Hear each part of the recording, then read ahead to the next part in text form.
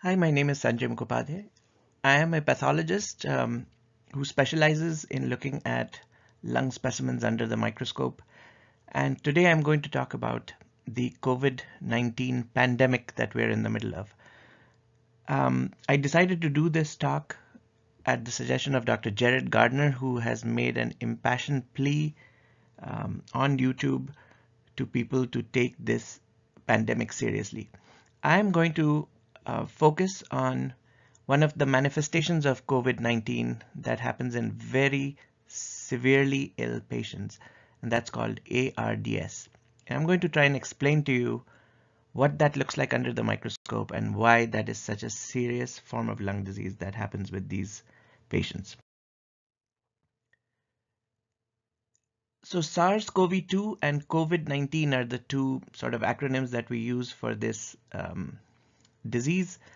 The first one is for the virus. So the coronavirus is known as severe acute respiratory syndrome coronavirus 2. That's quite a mouthful. So it's been abbreviated to SARS-CoV-2, and this is currently causing a pandemic. So I'm recording this in March 2020. Globally, today, I just checked the WHO statistics. There were 167,511 cases. This is globally. And there were 6,606 deaths.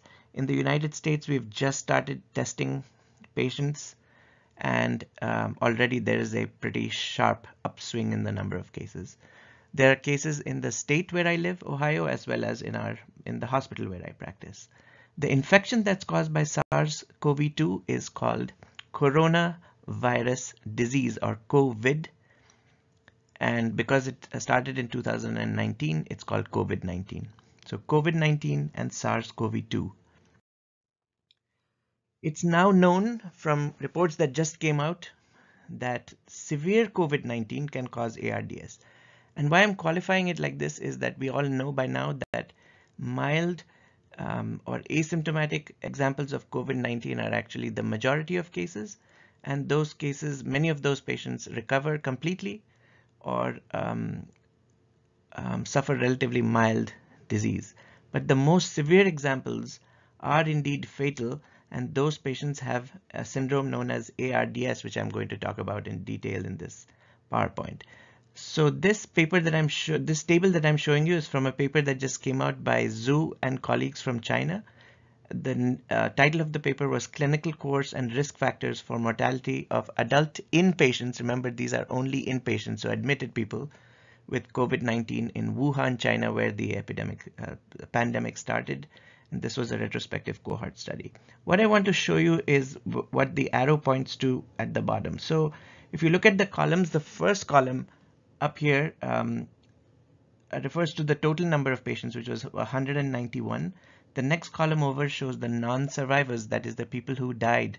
So there were 54 people out of the 191 who died of COVID-19 in this cohort, and 137 people survived. So if you look at the ARDS row at the bottom, you'll see that of the total 191 patients, 59 of them developed ARDS. So that's 31.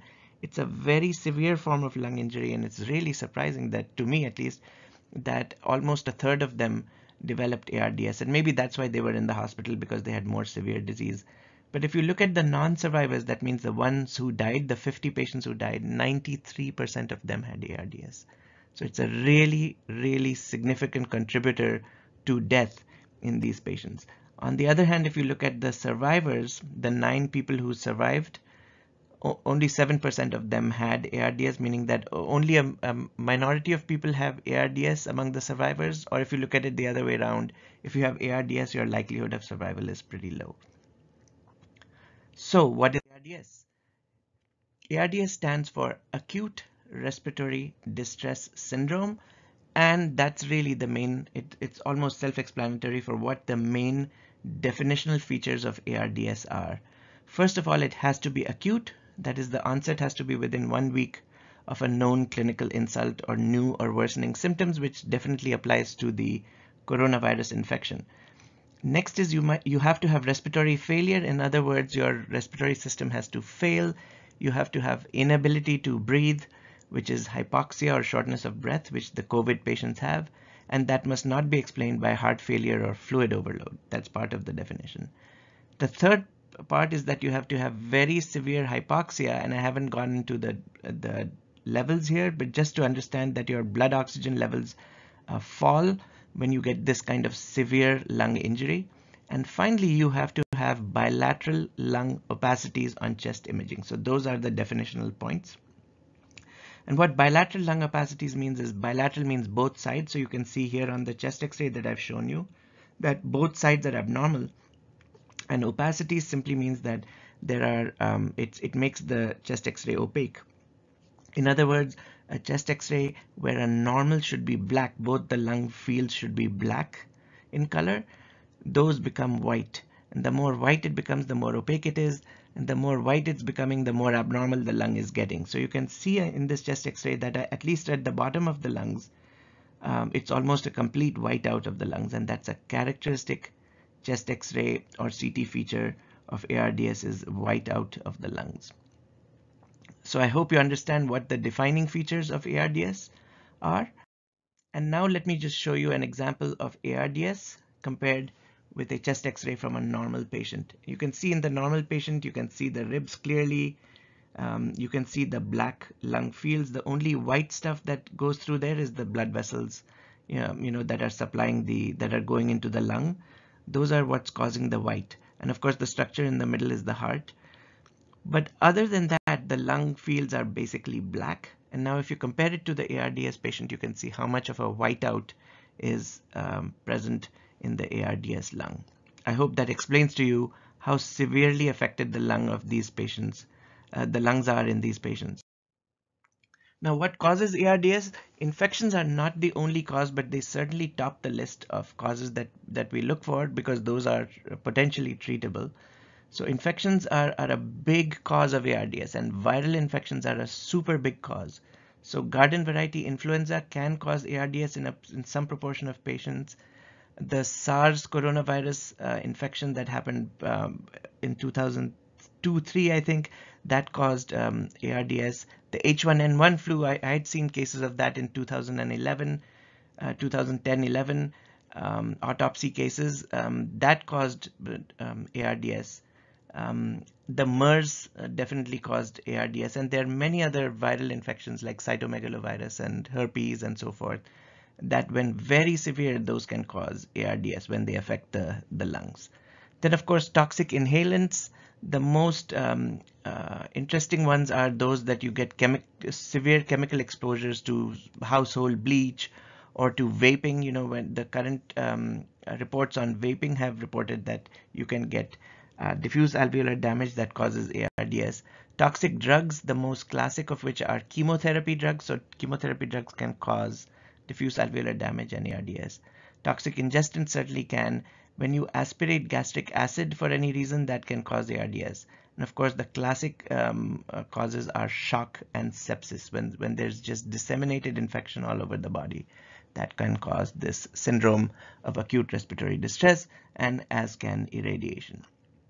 So infections are not the only cause, and certainly viruses are not the only cause, but they top the list of causes. This is what ARDS looks like under the microscope. It causes a series of changes that we as pathologists call diffuse alveolar damage. And this is what it looks like. This is not at all what a normal lung looks like. And I'll try to show you the difference between diffuse alveolar damage and a normal lung. So on the left-hand side is a lung with diffuse alveolar damage. So you can see these are the walls of the air sacs that we breathe through. And this is very, very highly magnified. So you're seeing a very, very close-up look that only a pathologist usually sees.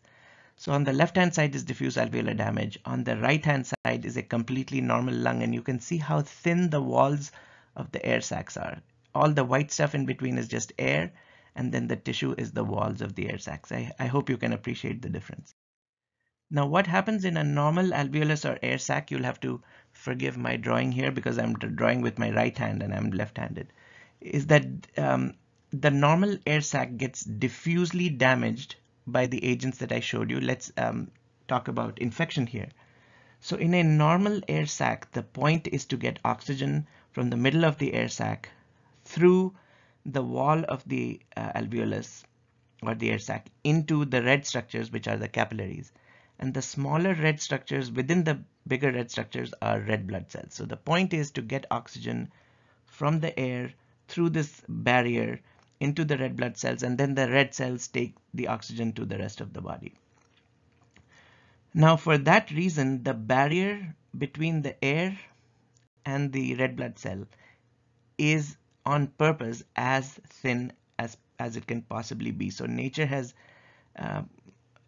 evolved in a way that the wall of the alveolus is very, very thin in a normal person, and so oxygen can easily get from the air space in between to the red blood cell.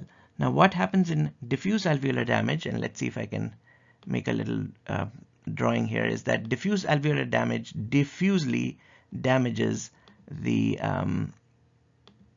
alveolus. So it damages this wall, it damages the capillaries, it damages the lining cells of the alveolus. These are called pneumocytes. Everything is diffusely within the alveolus damaged. So the virus, in this case SARS-CoV-2, would be getting into the alveoli and damaging the alveolus diffusely in a proportion of patients that develop ARDS. And this is what's going on at a microscopic level. It's wiping off all this stuff. It's damaging all these cells. And the debris that accumulates from all that damage sort of lines the wall of the alveolus the same way a line of paint would line the wall if you painted it.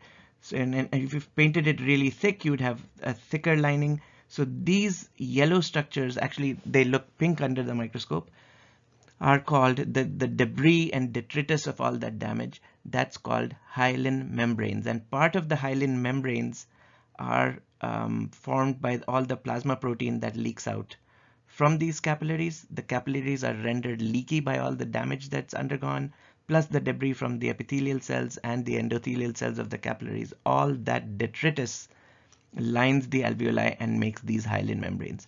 And the hyaline membranes are a hallmark of diffuse alveolar damage, and diffuse alveolar damage is the pathologic picture of the acute respiratory distress syndrome. And as I've already said, the acute respiratory distress syndrome is caused in a subset of COVID-19 cases. So this is what happens at a microscopic level.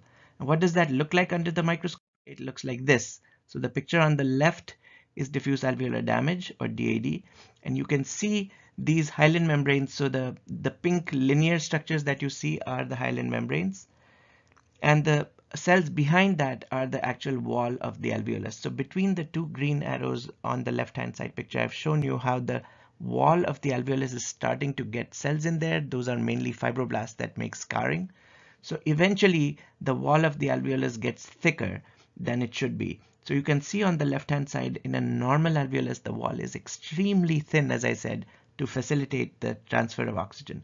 And the thicker this wall gets, the harder it is to transfer oxygen, the more you feel short of breath, and the more and more you start moving towards severe illness and possibly death. So I'm going to show you what happens with time as you get diffuse alveolar damage. Again, on the right is normal, left is DAD, and you can now see the wall is even thicker than it was in the previous image.